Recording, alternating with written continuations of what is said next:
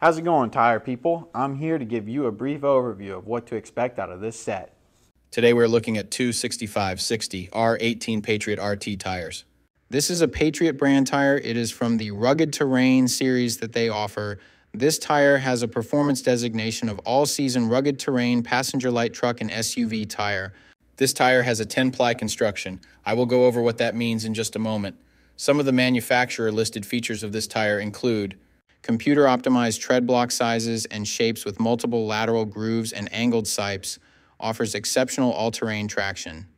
Robust 3-ply sidewall construction for increased stability and resistance to punctures. Rugged terrain build for enhanced stability, handling, and even tread wear. Dual sidewall design featuring a flaming demon design on one side and mud-penetrating dagger-shaped side biters on the other. Mud and snow rated for the highest level of stability and on-road traction, wide center tread blocks for convenient cleaning. So to start, we will look at the tire size.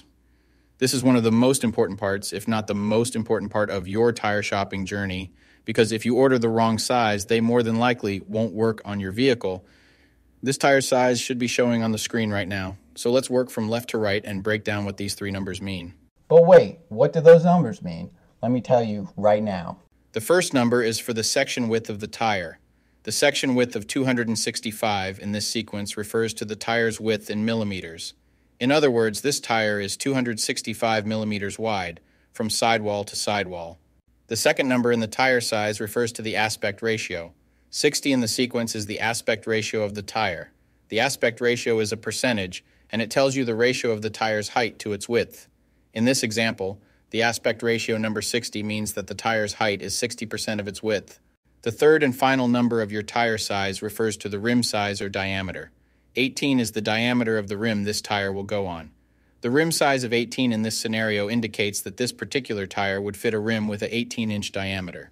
Keep in mind, this number is not negotiable. Unlike the first two numbers, you can't upsize and downsize this part. The only time this number will be different is if you are actually changing the size of your rim. So for example, if you find a fantastic deal on a set of 265/70 or 17 tires, you absolutely cannot use them in place of your current 265/70 or 16 tires, unless you are actually changing the rim size also from 16 to 17. Now, let's get into the other important info on a tire. Besides the three components that make up the tire size, the three other most important components are going to be the load index, speed rating, and ply rating or load range. But wait, what do the numbers mean? Let me tell you right now. So this is where it gets a little more tricky. These three components will sometimes require some additional research to know what your vehicle needs. So let's start with the ply rating / load range.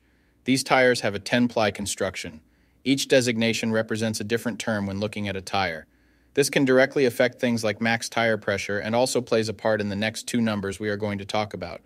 When in doubt of the rating your vehicle requires, in most cases it is safe to go with the same rating your vehicle currently has, as long as it was replaced with the correct spec of tire last time they were replaced. Now let's talk about the other two components, load index and speed rating. Next to your tire size, you will see a number and letter combination like 119Q. The number 119 is the load index. This is the number relative to the weight capacity of the tire. The higher the number, the greater the load carrying capability of the tire. Load index ranges from 0 to 150. If you are replacing your tires, they have to be the same or higher load index, never lower. For example, if your current load index is 119, a tire of the same size with a load index of 122 would work for you, but not a tire of the same size with a load index of 116.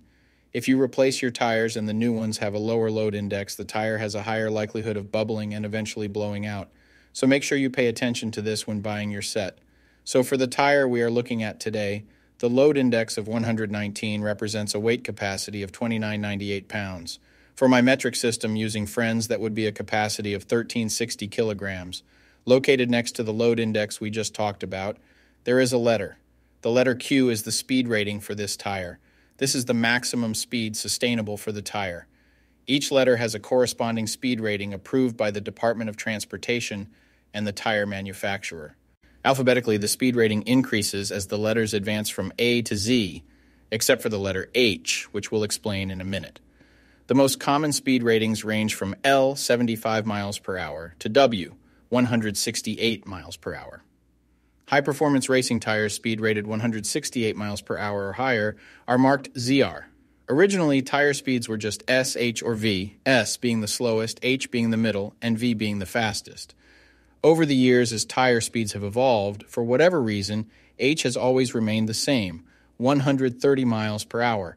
When Z-speed rated tires were first introduced, they were thought to reflect the highest tire speed rating that would ever be required, in excess of 240 kilometers per hour or 149 miles per hour. While Z-speed rated tires are capable of speeds in excess of 149 miles per hour, how far above 149 miles per hour was not identified. That ultimately caused the automotive industry to add W and Y speed ratings to identify the tires that meet the needs of vehicles that have extremely high top speed capabilities. So the speed rating of Q in the case of this tire means that this tire is rated for speeds of 99 miles per hour or 160 kilometers per hour. While speed rating is important in some unique cases, you shouldn't spend a ton of time focusing and comparing tires based solely off of this. While you do want to make sure the tire matches your vehicle manufacturer's specified speed rating, in almost all cases, the speed rating of a tire should always be above 85 miles per hour, which is technically the fastest posted speed limit anywhere in the United States. In conclusion, when looking at this set, make sure your current numbers and letters all match to ensure a seamless buying experience. Hopefully this info helped you make an informed tire decision. Peace.